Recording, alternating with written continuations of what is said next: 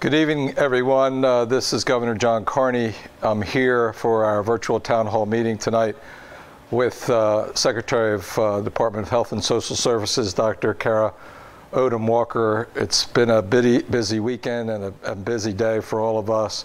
We're here for this virtual town hall meeting to talk to you, provide information to all of you who've decided to tune in, and we thank you for that, about our attempts to curtail the spread of the coronavirus here in the state of Delaware, to give you some updates as the situation evolves here in our state, to let you know where you could get help, and in particular to answer questions that you have. And we've taken a whole list of questions, and they're great questions, and we'll try to spend most of our time tonight answering those questions so that you can figure out how to operate on a day-to-day basis. First and foremost, we have information from the DPH call center down in Smyrna. I visited them today. We've got a great team answering calls and providing the information that you need.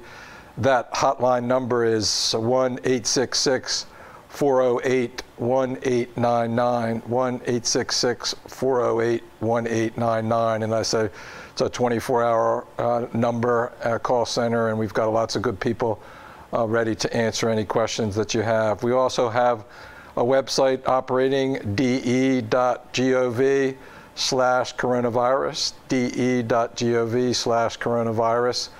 The situation in Delaware now, when we last were together last Wednesday, we just had the first 3 or 4 cases confirmed, presumed positive, that is, and they've been confirmed since then. Now we're up to 8.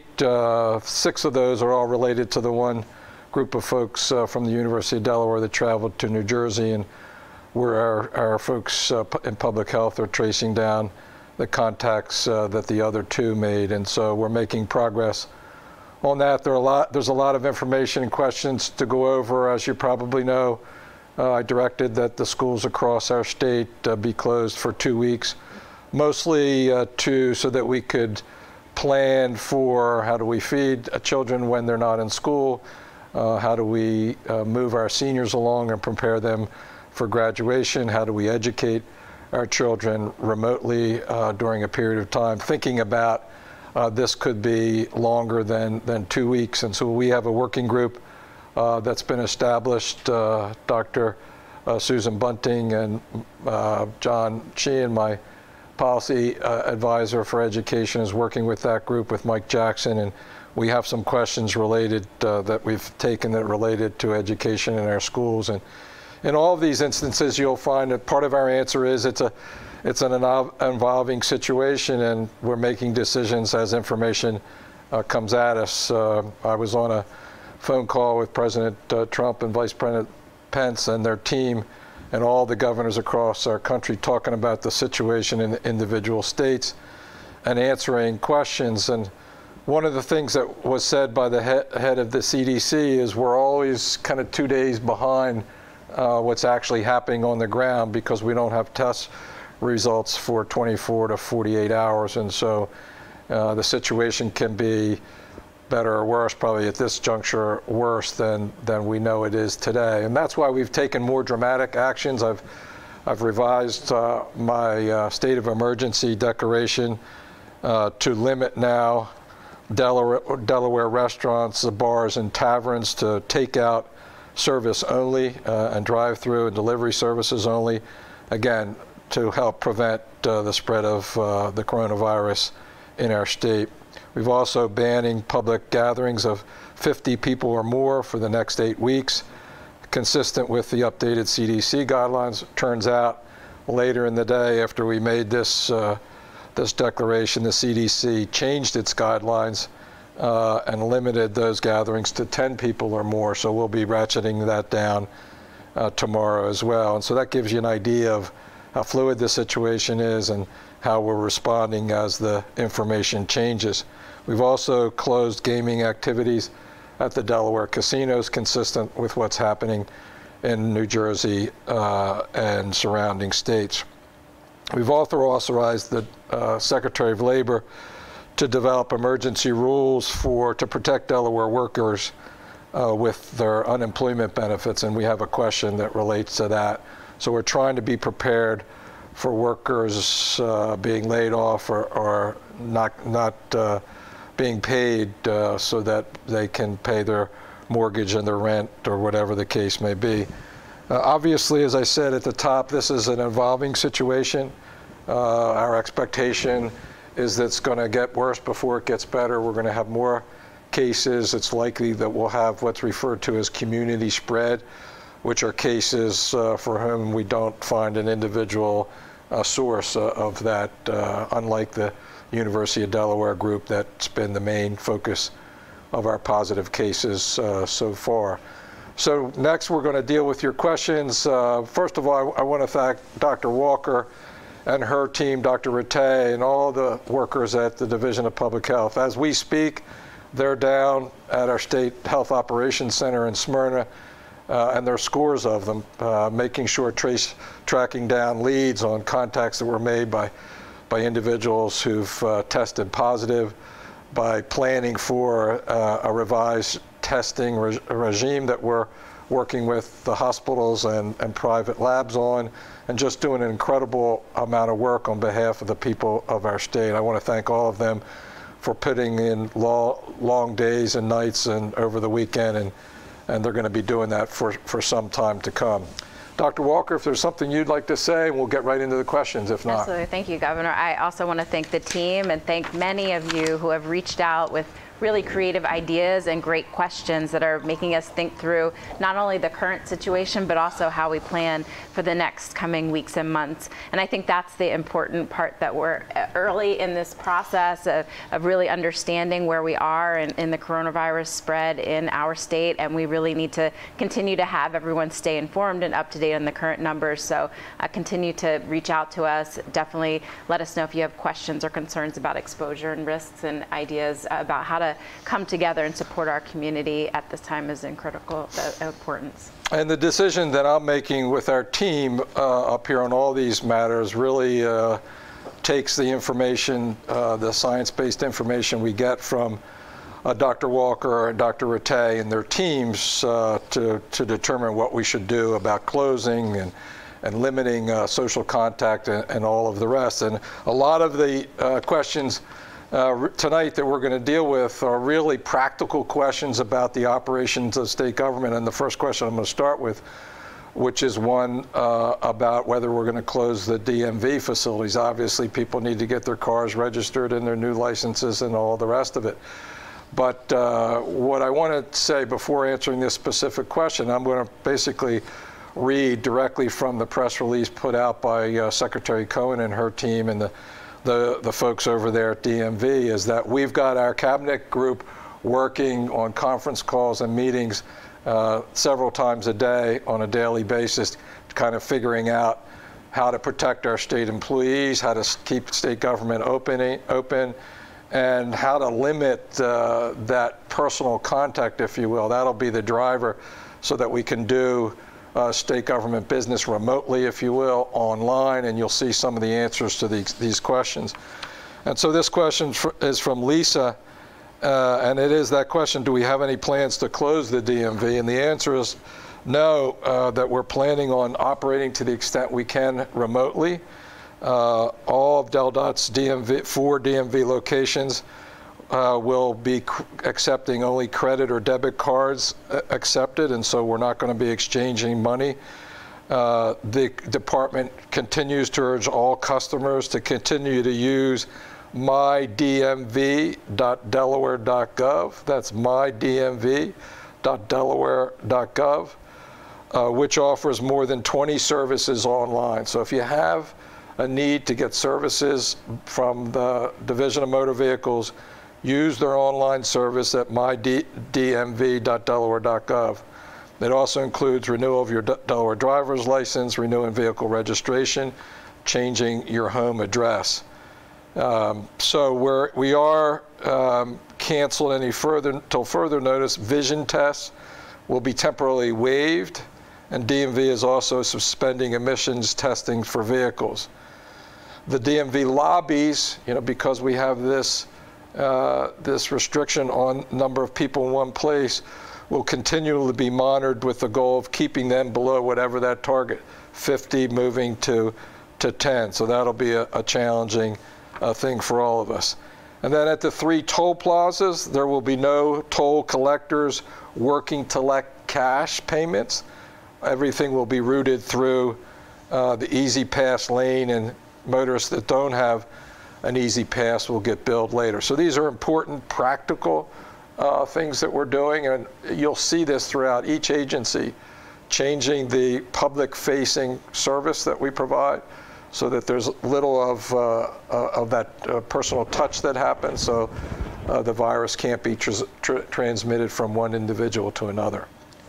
So the first question that I have is actually pertaining to how the virus is transmitted. And I think it is really important, and many of you may have seen this in the media, but it's important to remember that the virus is a respiratory virus. It is transmitted through a cough, and then the virus is actually carried on respiratory droplets. So when you cough, some of the saliva from your mouth or from your mucus from your nose is carrying the virus forward. And sometimes a sneeze or a cough can actually project those droplets up to 6 feet. And that's why the idea of social distancing is very important, so you can stay away from those droplets. It's also important to remember that if you're coughing or sneezing, that you're doing so and into an area that's not your hand and not touching your face, but into a sleeve, and then washing your hands as well if you're wiping your nose or covering a cough. We are trying to make sure that we're limiting the person-to-person contact, because that is how the virus is transmitted. And for those of you who worry about whether you've been exposed, it really does take a couple of days before the virus starts shedding and symptoms are present. So the symptoms are really important, because the symptoms are also what makes the virus kind of replicate. There's more of it around, and so it's easier to transmit it through these coughs or sneezes or other things that may happen. And so again, think about social distancing. For those of you who are in high-risk categories over the age of 60 or have chronic medical conditions or have suppressed immune systems, definitely think about staying home at this time, because no amount of social distancing can really protect you 100%. And so social distancing and avoiding that personal contact is kind of the key, you know, in keeping appropriate sanitation practices to prevent that spread. And that's why you'll hear, and that's why we've changed the rules, if you will, the rules of engagement on the number of people in individual gatherings, so you don't expect, and that you have that six foot cushion. You notice we have a 6 foot cushion here between the two of us. So I have a number of kind of practical questions. The first one is, are we placing restrictions on people returning from traveling outside the country? We are not doing that. That's been done at the federal level, but we are advising people that have traveled from some of the levels of some areas around the world, Italy, South Korea, some of China, some of these other places, that if they have flu-like symptoms, that they get themselves tested. But we are not placing restrictions on travel at this time. That's happening at the federal and national level. That's right. And we have had questions about whether I've traveled to other states or cities who are experiencing greater levels of the virus. And obviously you want to pay attention to where you've gone. If there is community spread, watch your symptoms, maybe consider staying at home after returning from a cruise or from a visit to some places in the West Coast. The question I have is, how is coronavirus different risk-wise from having a bad flu? So what we're seeing, and we're still learning every day about the true risks of coronavirus, but we believe it's about 10 times more deadly than the flu.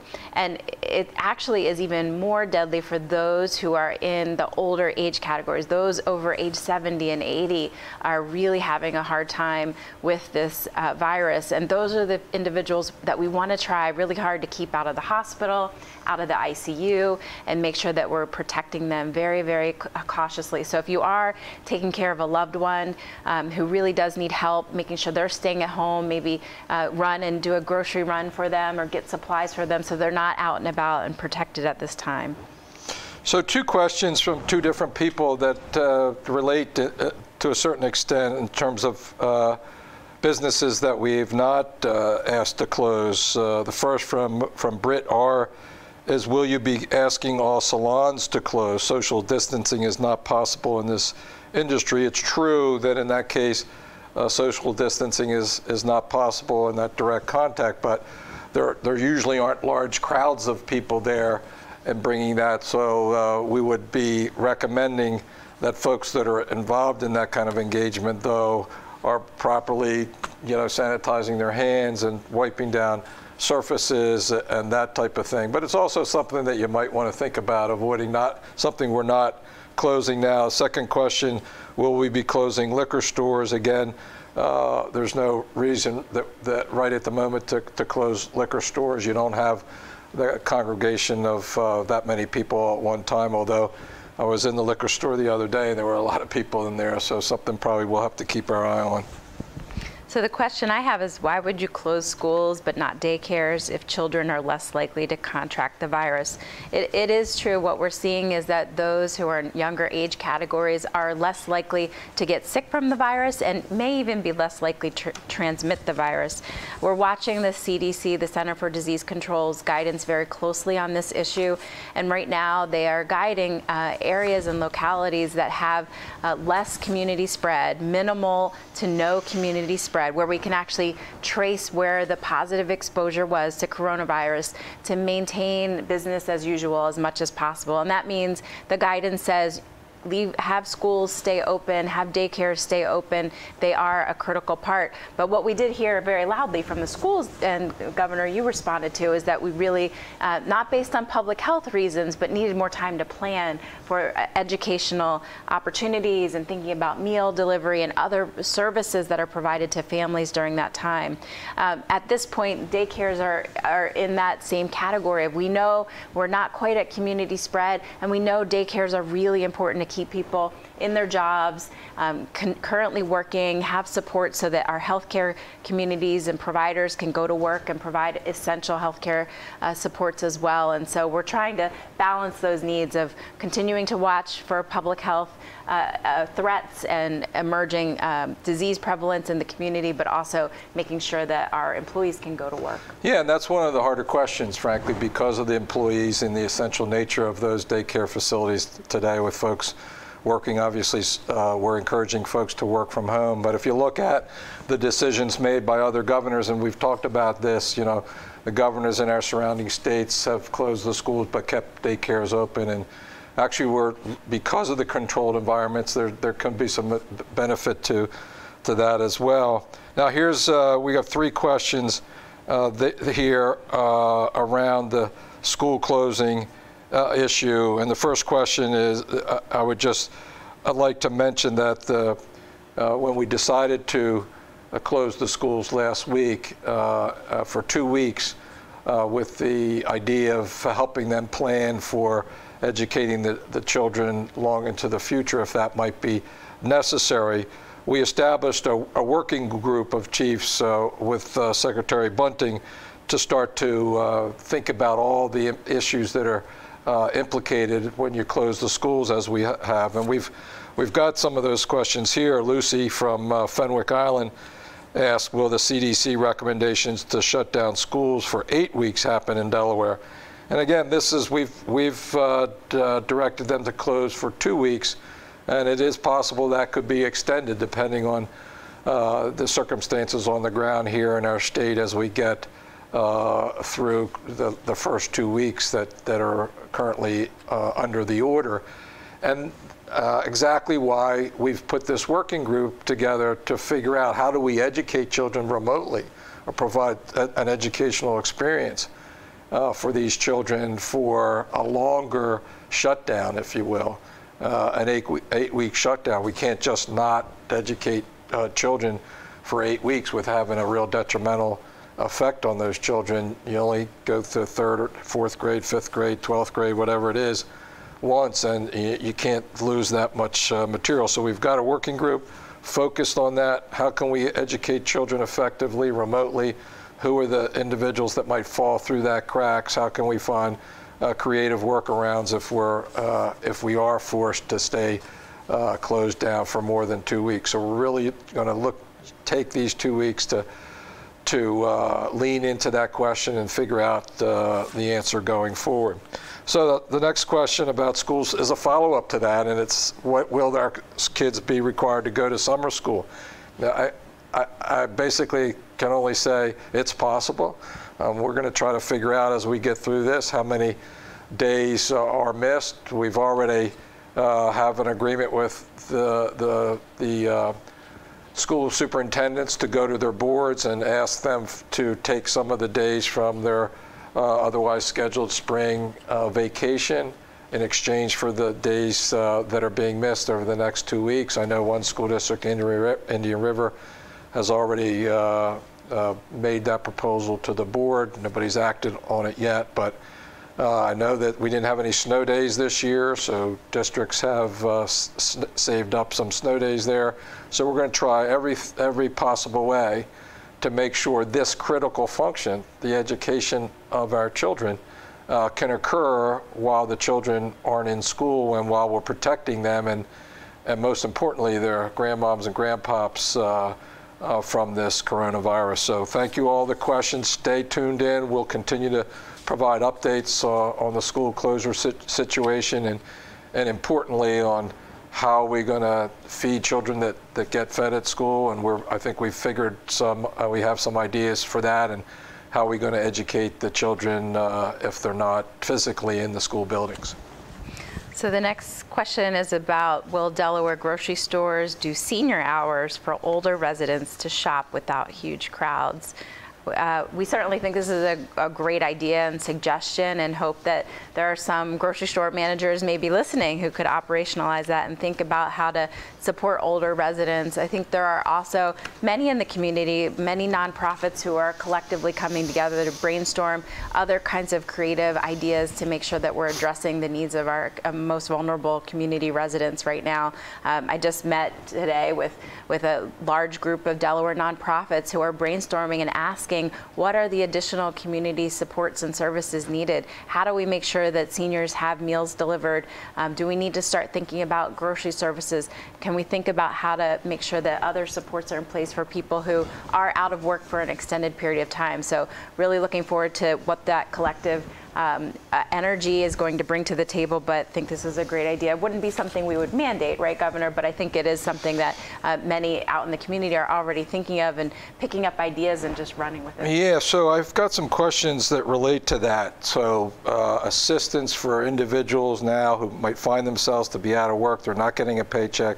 I mentioned that we've got in our executive order some waivers for the Department of Labor and that charge the Department of Labor to look at unemployment payments and insurance for those folks so that we can make sure that folks to the extent possible are made whole. And so we've already made some progress on evictions as a result or turn off of utility services already. Delmarva and Chesapeake Utilities have said that they won't cut folks off if they're not able to pay their utilities. The city of Wilmington, I know, is doing a similar thing, stopping those shutoffs.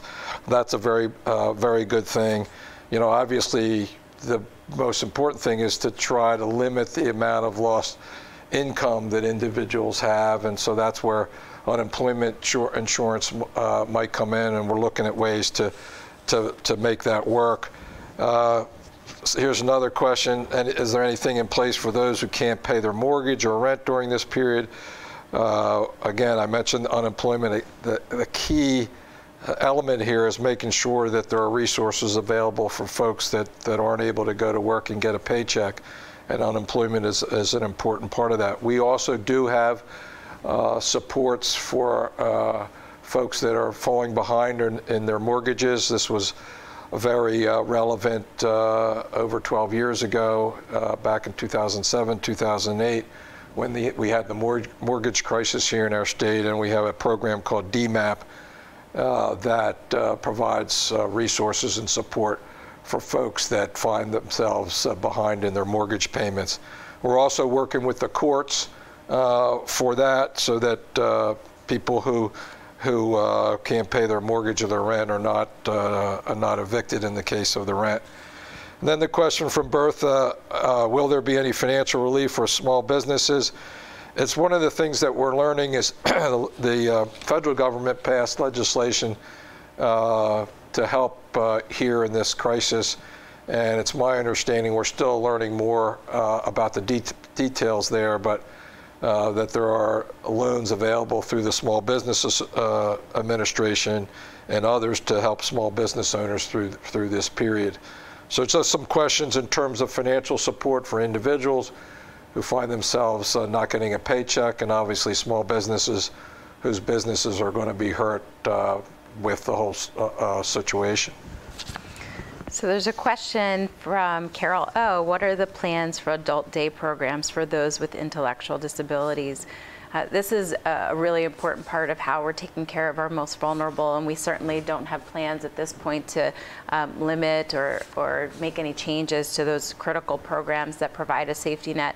We do want to hear from individuals who have suggestions, and one that I heard today talking to Easter Seals is that we really want to make sure that people know that they are open. They may change some events or programming to make sure that people do have a space and social distancing between them, and that we're training our workers to make sure that they know how they can protect themselves, that if they're sick, they should stay home, and certainly washing hands and avoiding touching your face. All of those personal protections are critically important right now.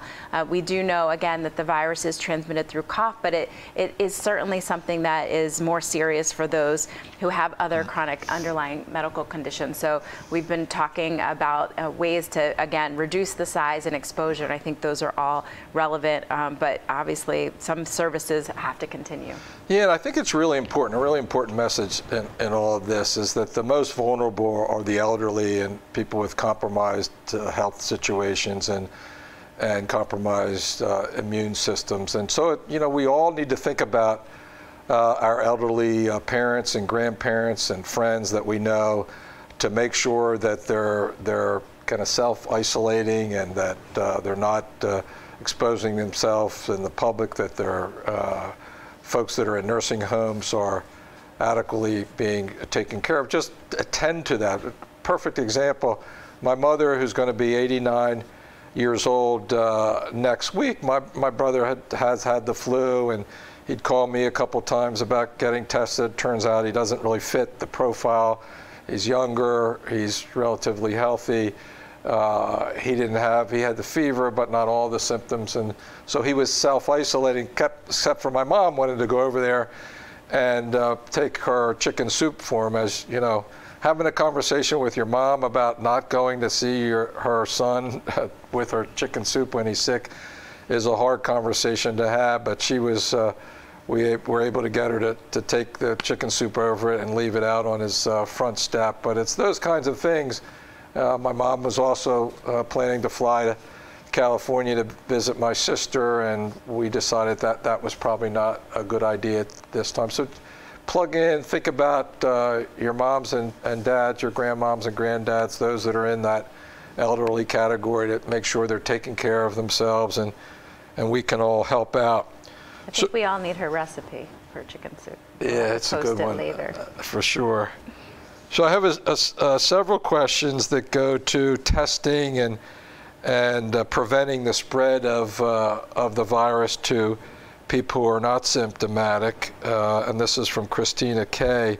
Let me start with the testing question. The specific question from Pat in Sussex County is, when will we have a testing station in Sussex County?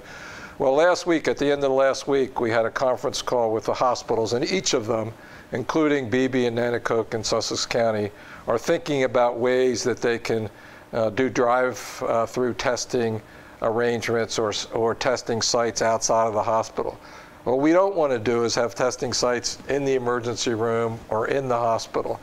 And so now that there are more test kits available this week and more in the days and weeks ahead, we need to think about a way that we can systematically have tests available for individuals who are symptomatic and present either in a drive-through basis or specific locations in each of the 3 counties. And something that Dr. Rattay and I talked about today and something that her people are thinking through, and just trying to figure out the logistics of that, working in conjunction with the hospitals and their efforts to stand up these drive-through operations. So I would expect and hope in the near term we'll have a plan to do that kind of testing. Governor, I'm going to tag on because Nancy J asked, will there be a schedule posted in advance of drive-through testing? So this is related, where we've had 2 of our hospital partners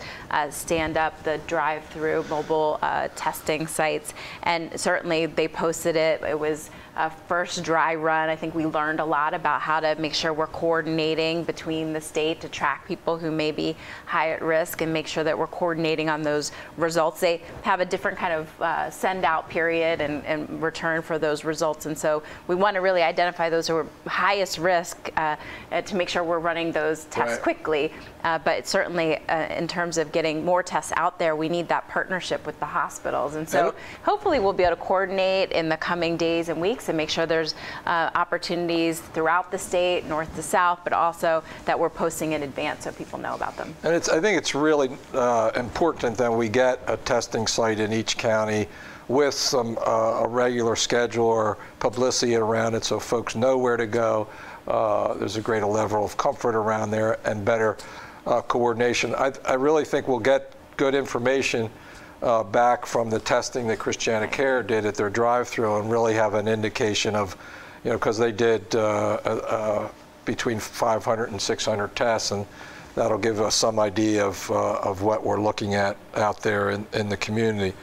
So one of the questions related to that, so all the things that we're talking about, particularly limiting crowds, the advice on appropriate hygiene, don't cough into the air, cough into your arm, make sure you're washing your hands, wiping down surfaces that are touched a lot, social distancing, all of those, to Christina K, are directed towards preventing the spread of the virus to those folks who are not symptomatic. And then the testing is to give us an idea of the spread that's out there and the risk associated with community spread. And we'll be making different decisions based on that. And as I said, the data point that we'll get with the information from the Christiana Care test will be instructive for all our decisions going forward.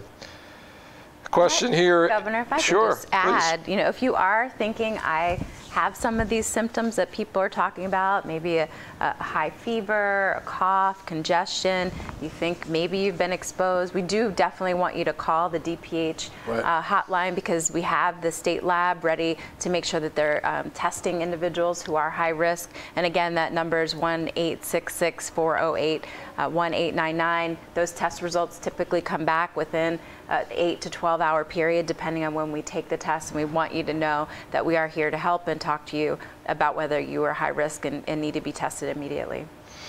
So this is another question that's difficult to answer at this point in time with this evolving situation, but the question is it possible that this will become a statewide quarantine?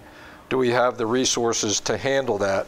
One of the big questions that we're asking is not so much do we have the resources to handle a statewide quarantine. I'm not sure I understand exactly what that means, but the focus is on making sure that we have the surge capacity resources for people that need hospitalization. And that's a conversation that we're having with our emergency management team, headed up by A.J. Shaw.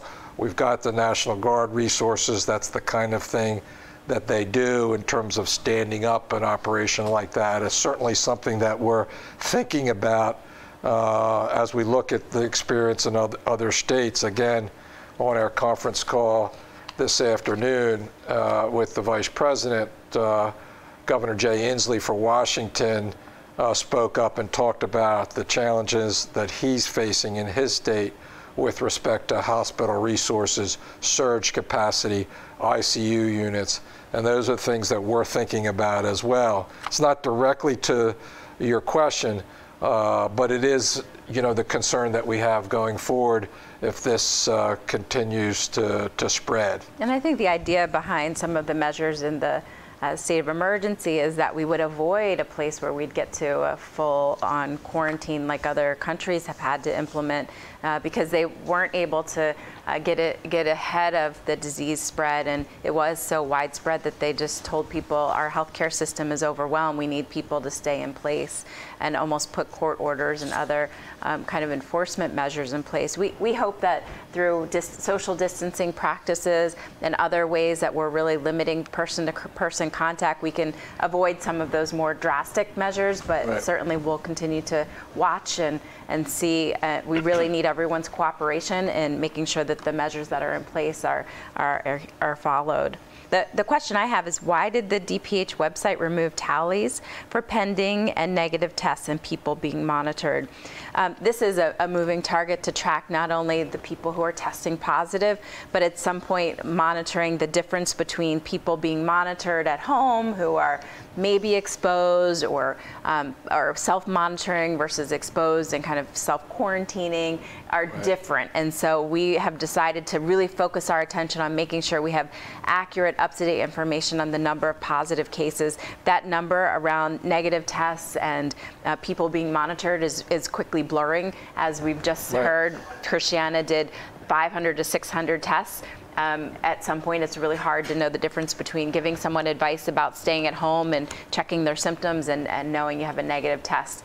We do want to get helpful information out there, but really want to make sure we're putting information out that's accurate and up to date. Yeah, isn't it fair to say that the real thing that we're anticipating and looking for is this idea of community spread? In other words, somebody who has a positive test where we can't identify the source of that transfer.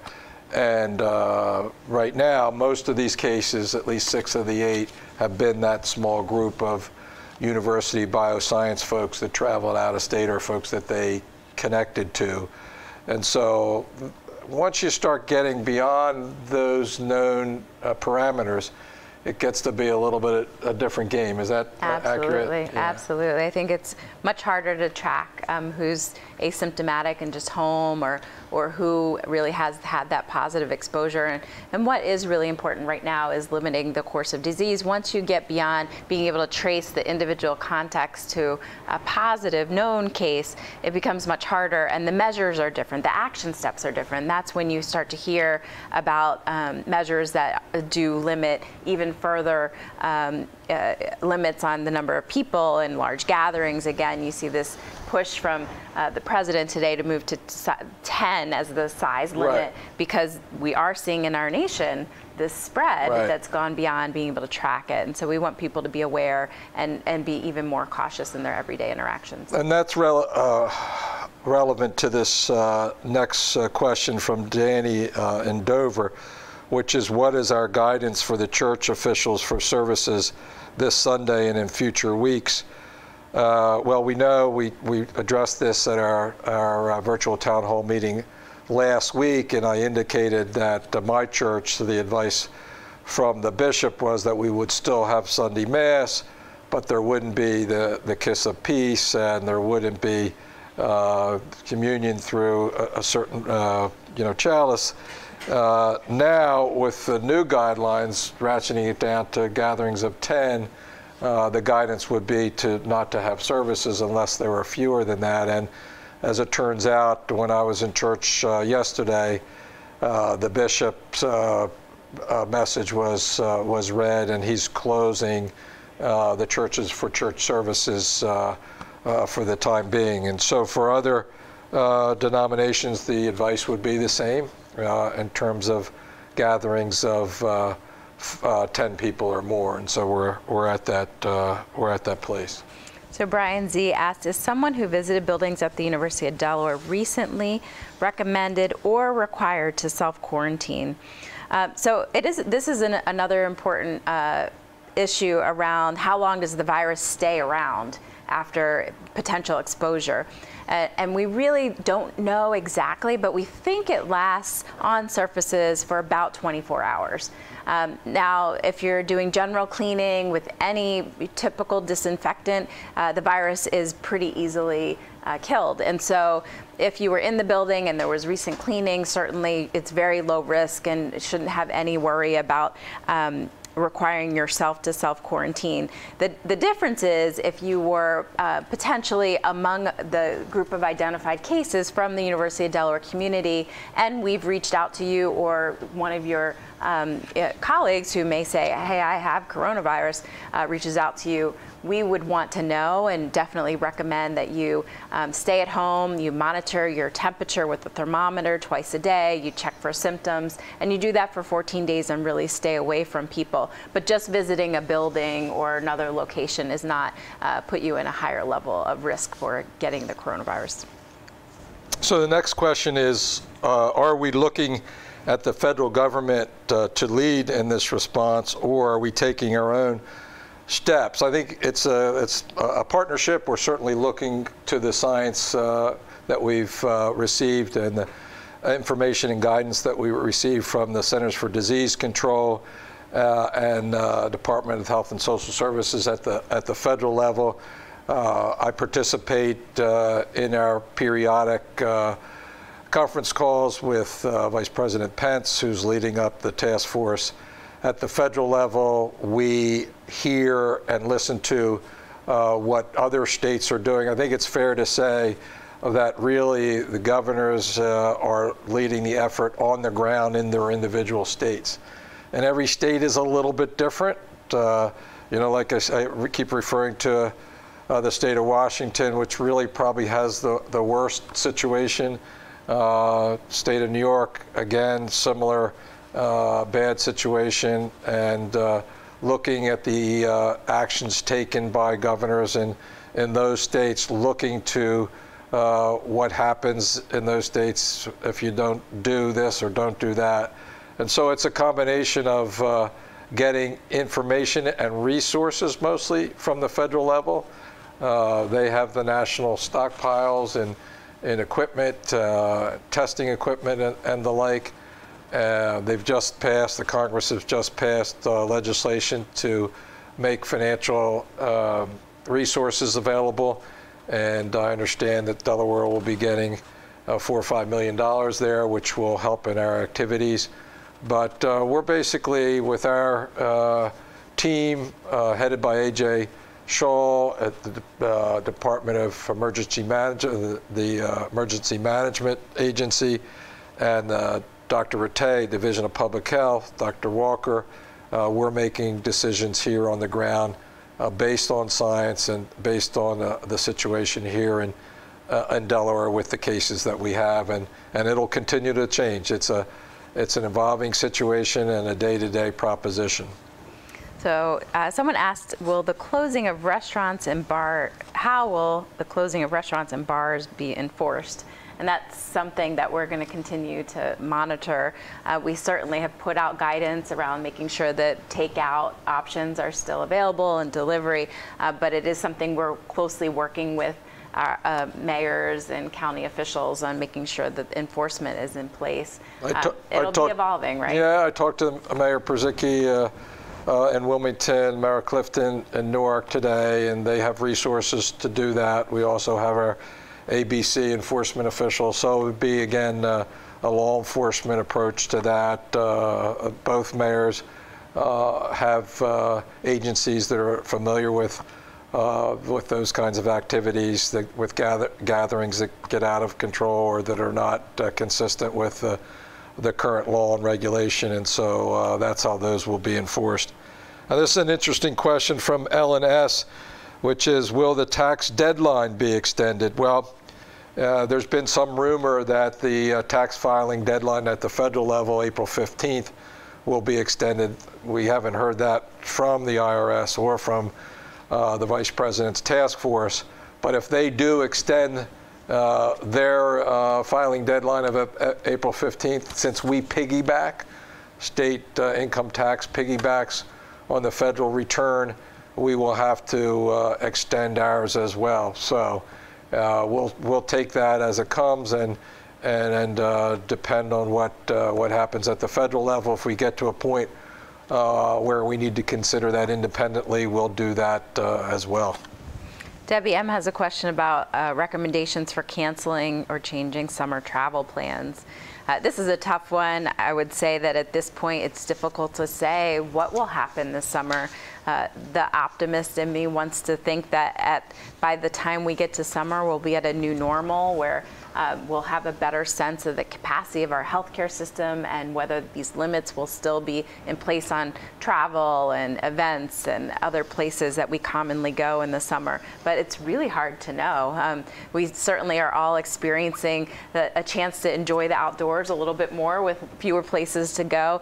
And it's certainly something that it may be that we are feeling the consequences of the coronavirus spread for a long time. I've seen models, I don't know, maybe you've seen these graphs too, that say that if we have measures in place now that delay the spread and the peak of coronavirus through the community, that we may see it push into the summer months, and it'll be a lower burden on the community. Fewer people will get it, but it will still kind of linger almost into the fall. And so it'll be hard to know for sure.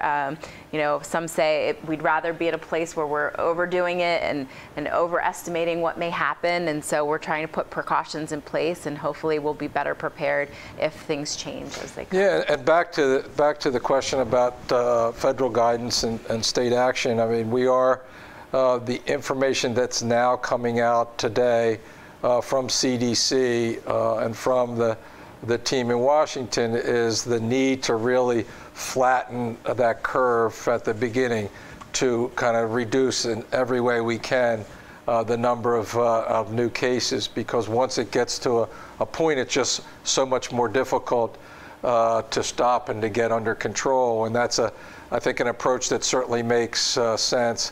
Approaching it with an abundance of caution. We have taken dramatic actions today in limiting opportunities for social contacts, closing bars, closing restaurants, except for takeout service. And by the way, I would encourage all Delawareans to go to your favorite restaurant and order some takeout food so that they can get some income during this period of time. It's something that we all need to pull together around. But I think the key is now is to take this opportunity with the number of cases that we have confirmed positives and the ones that we're likely to see over the next couple days as the Christiana Care testing comes back and additional testing that we're doing. And there's going to be more and more testing.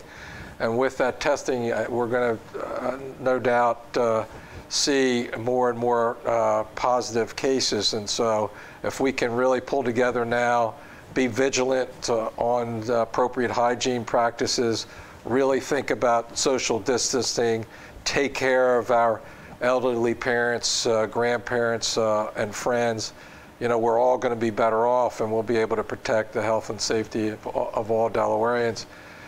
You took a moment to say all that because I don't have any questions here. So well, then you want to share some for me? Okay. So, while you think about that new question, I have two questions that are related, one from Courtney and one from Bert about nursing home employees and group homes. And I think these, again, are special populations that we really need to think about carefully. And we are developing guidance and technical resources to those who are working in nursing home communities or group home settings, because we don't want to restrict the access, but we certainly recognize that visitors present potentially a lot of harm to these individuals who are most likely to have a lot of ill consequences if they were to get coronavirus in the facility. So we are providing specific guidance about those particular facilities. We are not suggesting that there's any type of lockdown at this point, but we certainly are saying look at your visitor policy based on the Center for Medicare and Medicaid Services guidance, which says that visitation really should be limited except in particular situations, that we should provide access for visitation through telephone and video while there is the potential for a grave impact from coronavirus, and we should make sure that we're using really important precautions around if employees are sick, they should stay home. Right. And again, all the things that we've been talking about, but really important to make sure that we're following those and keeping people safe.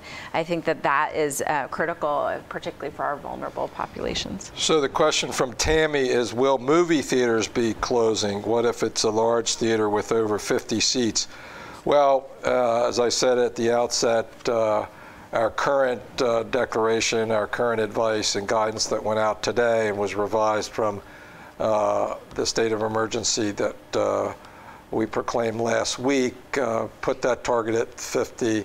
The CDC, and President Trump has ratcheted that down to 10.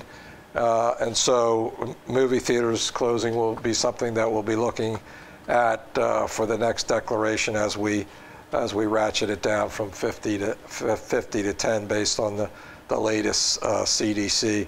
In all of these declarations and all of this advice, the idea of social distancing is an important part of what we're trying to achieve. And so if there are situations where that distancing can be achieved, then we want to allow some folks to stay operating. Now, again, this could change tomorrow. Could change at any minute based on changing circumstances in terms of positive test results that are coming back, and that's why we're taking it one day at a time. Yeah, the Center for Disease Control has given us pretty clear guidance and protocols around what we need to monitor in our community around whether there's no spread, just some known positive cases, minimal to moderate spread, and then more extensive spread, that we're continuing to see those decision points differ, but something that we have to use our own best data. And that's actually this question from Mandy M. How will you handle people who don't follow quarantine protocol and put others at risk? This far in our process of investigation of all of the 8 cases, everyone has been completely willing to cooperate with the self-quarantine process, and something that they really take seriously and have stayed home and monitored their symptoms, reported them in, and stayed put and haven't been out and about really trying to cause harm to their neighbors and loved ones. And I think that's where we continue to see the important process evolve of contact investigation. But once it gets harder to know right. if you've been exposed, it's even harder to know if you're right. self-quarantining and staying home or monitoring, or what these different levels even mean. And that's why we continue to make sure that we're monitoring. I think at some point, all of us will be at risk at some point to get the coronavirus. It might not be today, it might not be next week, but it might be next fall. And we just don't know how much of this will kind of circulate. Like every year we see a different version of the flu.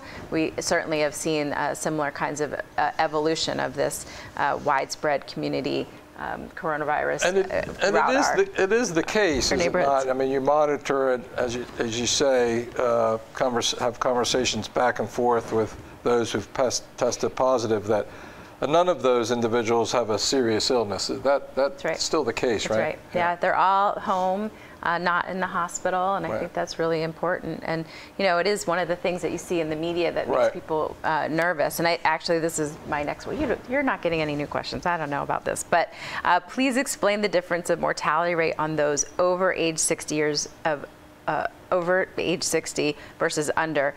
And what I think they probably just didn't want me to try to answer that question. Maybe. They needed a medical doctor to. Well, and I need my PowerPoint. So I think this is the challenge right now, is that we're really seeing a difference in age category of those who are dying from this disease. And it is related to respiratory failure and heart failure. There's something about the virus that attaches to the heart and makes it harder to breathe. And that's where the shortness of breath comes from. And people have their lungs fill up with fluid and really suffer. But somehow it spikes right after age 60. The 70 to 80-year-olds are having more difficulty. And then the over 80-year-old population is having even more difficulty. And that's why, again, if we can keep our elderly safe, away from those who may have been exposed, we will have a better chance of addressing what could come. And what we're seeing in other countries is that